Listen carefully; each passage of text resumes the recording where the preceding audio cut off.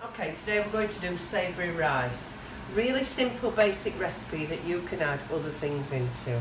You'll need some long-grained rice. 150 grams is about a big mug full. You'll need either an onion or shallots, doesn't really matter, clove of garlic or some easy garlic, mushroom, peppers and stock cube.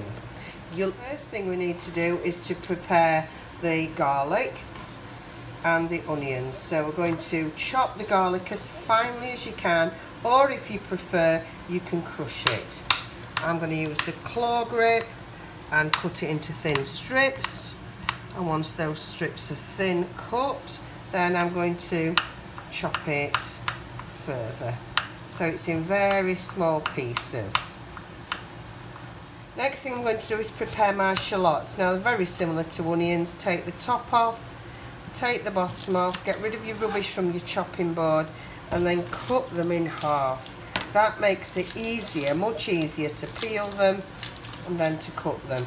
Then you can got a flat bottom to one side where you can then rest on your chopping board.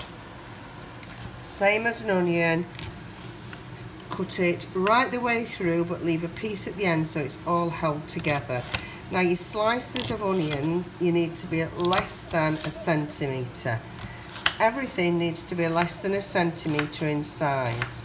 So I'm going to put some peas in this if you've got some, or you can put some in. And everything needs to be about the same size so when you eat it you get more on your fork of different items. If you leave your vegetables big, then you'll only get one vegetable on your fork at the same time. Once you've chopped your onions or shallots finely, and you really finely chop your garlic, you're going to put those into a pan with a little bit of oil in. Now I want to turn the pan on, but not to a high heat. Medium heat, because what we want to do is to cook these very slowly, so we're releasing the flavour of the garlic and the onions into the oil that's in the pan, which is about half a tablespoon, dessert spoonful, a couple of teaspoons full. Right, whilst your onion is really slowly cooking, you're going to prepare your other vegetables. So it says on the recipe a quarter of red pepper and a quarter of another colour. All you're going to do with your peppers is take the top off, cut them in half, and then get rid of the sinewy bits in the middle and the seeds. We don't want those. Cut them into strips.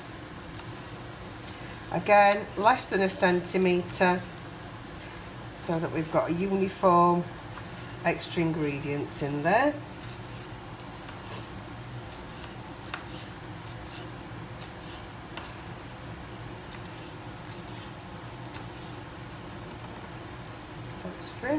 And then cut them into little chunks, again less than a centimetre.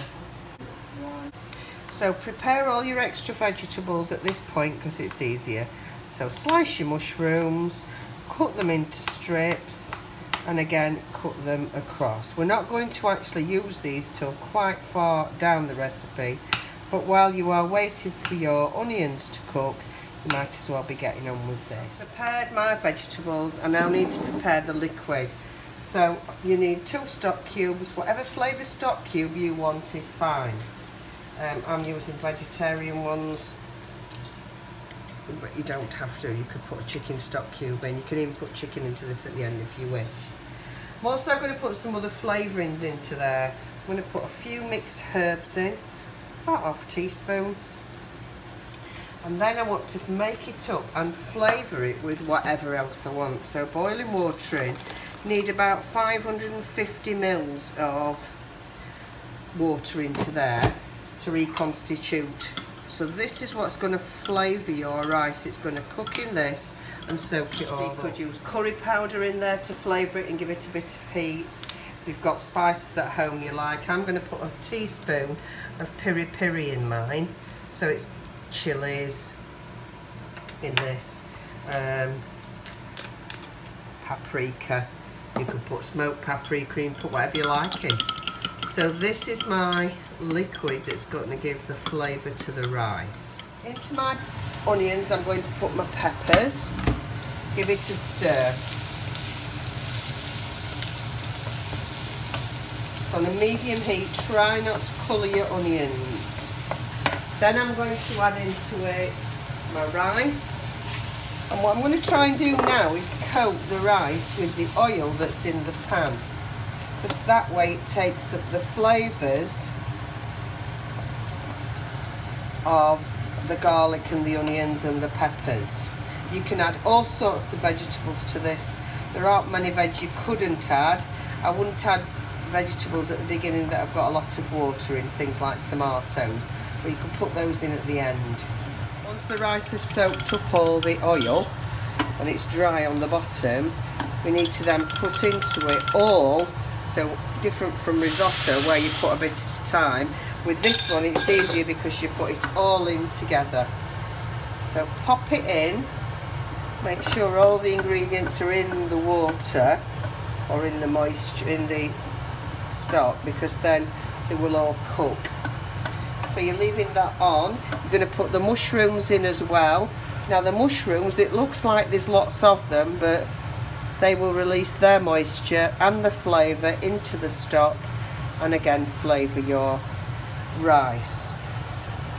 If you wanted to, you could put peas in this as well. You put them in at the end if you want, or you can pop them in at the beginning.